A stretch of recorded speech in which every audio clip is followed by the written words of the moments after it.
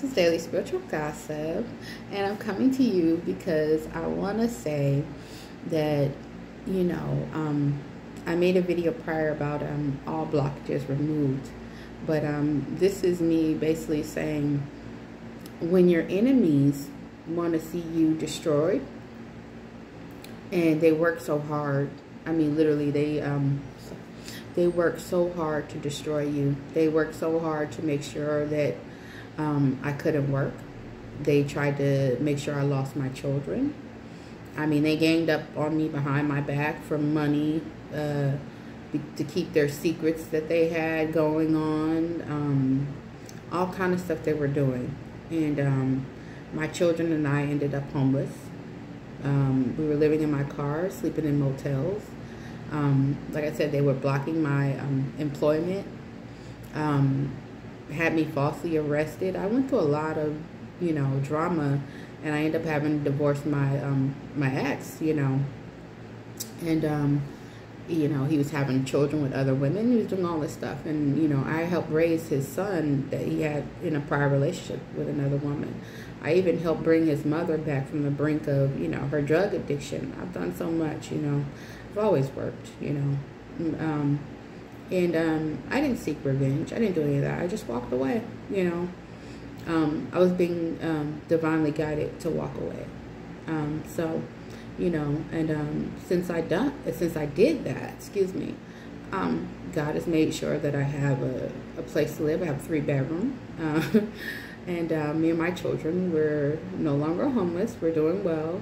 I get to take my children to school in the morning. They were trying to destroy my car, which was the only thing that I owned. Him and his father were messing with my battery, doing all kind of stuff. His father now is sick in bed. He can't even get out of bed. And he's dying of cancer.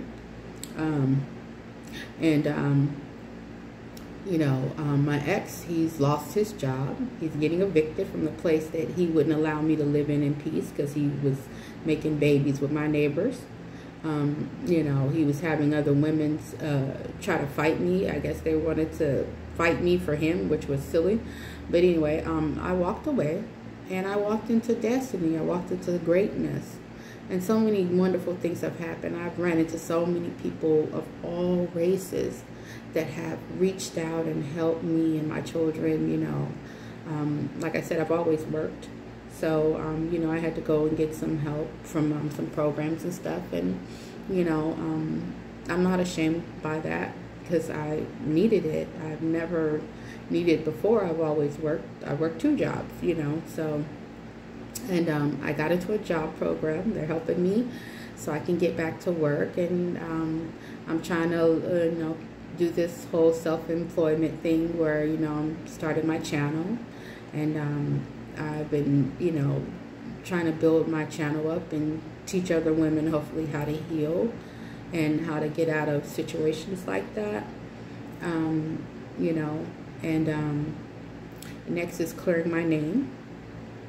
And so I've been very blessed, very, very blessed. And I have to say thanks to the Most High and my ancestors. I've been watched over so much, and they've had their hand on my life so much, just the protection and the guidance and the people that have come into my life are just pure angels, So, we're in a very good space right now. And, having him call me this morning to ask me for some help, it's hilarious to me because everything you wanted from me is happening in your life. He wanted me not to be able to work. He's door dashing in another woman's car. He didn't want me and my children to have the property that I inherited.